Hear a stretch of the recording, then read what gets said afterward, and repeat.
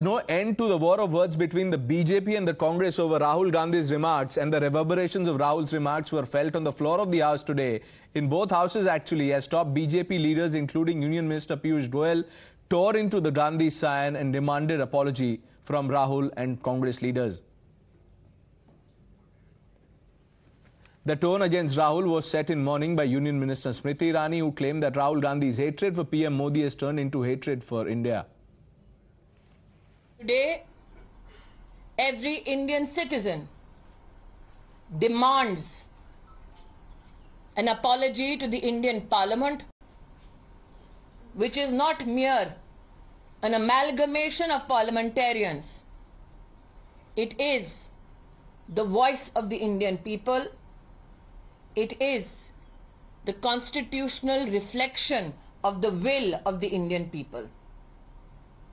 It is shameful that Rahul Gandhi, instead of coming to Parliament and apologizing for his undemocratic rant against India, today seeks to be absent from Parliament. आपके नेता से गलती हुई है, देश के सदन का अपमान किया है, देश के लोकतंत्र को नीचा दिखाया है, माफी तो मांगनी चाहिए। देश कभी माफ नहीं करेगा। राहुल गांधी जी, देश के सदन के अंदर खड़े होकर 130 करोड़ भारतीयों से माफी मांगिए। देश के एक एक नागरिक से माफी मांगिए। आपने विदेश की धरती पर देश के लोकतंत्र का अपमान किया। The Congress remains defiant, continues to back Rahul Gandhi, with Mallikarjun Kharge saying there's no need for Rahul to apologize. Why should he apologize? Again, I've repeatedly said, anybody in public life will always raise issues in all forums given to them.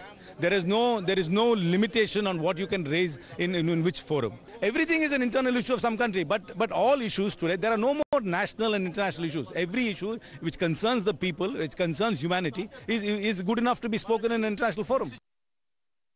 बात निकलेगी तो बहुत दूर तक जाएगी। हमारे भारत के हजारों साइंटिस्ट, हजारों इतिहासकार, हजारों महापुरुष, हजार असंख्य स्वतंत्रता संग्राम के सेनानियों को माननीय प्रधानमंत्री जी ने विदेश की धरती पे कहा था, मेरे पहले भारत में लोगों को शर्म आती थी जन्म लेने में। तो क्या इससे भारत का अपमान नहीं हुआ? तो अब जब अंतर्राष्ट्रीय पटल पर सब आईटी मीडिया, सोशल मीडिया में दूरी बहुत कम हो गई है, बात दूर दूर तक जा रही है, इंडिया पे जो ऑब्जर्वेशंस आ रहे हैं डेमोक्रेसी को लेकर, वो पूरी दुनिया के देश बहुत चिंतित हैं कि भारत में क्या हो रहा है। माफी मांगने की क्या बात है?